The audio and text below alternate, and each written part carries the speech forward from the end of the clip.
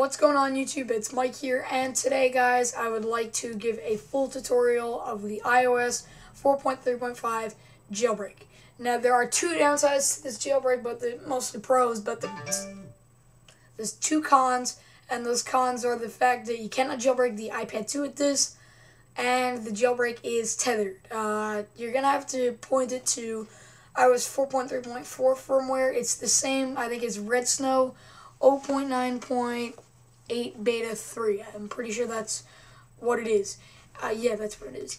So guys, this jailbreak is really simple, and again, you understood what I said, the cons.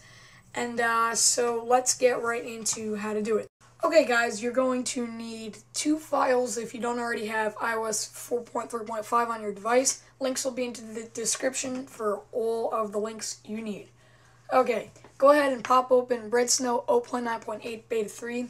Browse for your firmware. Again, you're going to point it at iOS 4.3.4. Make sure you find it. Make sure it's not 4.3.5.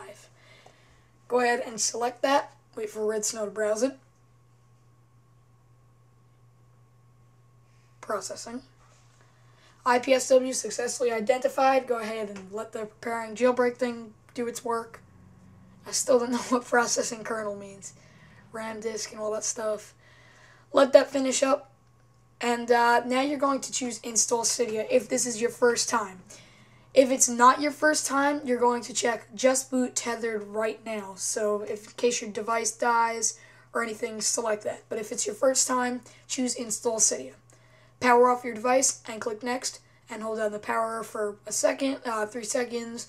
Hold down Home and Power for 10 seconds, and then after the 10 seconds are up, just give it a minute, then go ahead and just hold down the home button for 20 seconds or until it tells you to stop. And guys, that's all there is to it. If you liked this video, please leave some comments below on your thoughts, rate, give this video a thumbs up, and of course, subscribe. Click the button up top.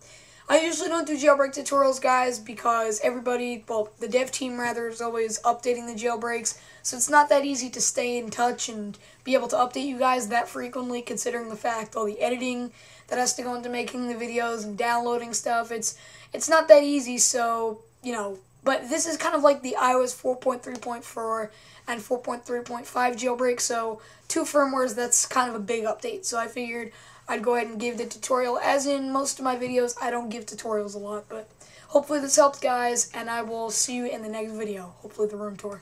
Alright, peace.